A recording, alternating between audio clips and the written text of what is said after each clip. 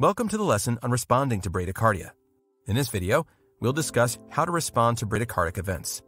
To respond to symptomatic bradycardia, check the heart rate to confirm abnormally low heart rate or a significant rate drop from previous normal. Complete the ABC survey by checking the airway, breathing, and circulation. Check for signs and symptoms of shock and acute change in mental status.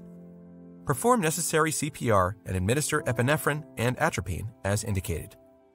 Evaluate the success of drugs and consider transthoracic or transvenous pacing, especially if bradycardia is the result of a complete heart block or an abnormal sinus node function. Seek consultation from an expert if needed. Remember that the primary goal of symptomatic bradycardia treatment is to make sure the heart is maintaining adequate perfusion. Treatment is not necessarily aimed at increasing the heart rate. Treatment should continue until symptoms and signs resolve. If the individual stops having a pulse, move to the cardiac arrest protocol. Always consider the reversible causes of bradycardia in pediatrics and treat if possible. For further details on responding to bradycardia in pediatrics, please refer to Table 15 and the Pediatric Bradycardia with Pulse or Poor Perfusional Algorithm, that is, Figure 13, in your corresponding PALS manual.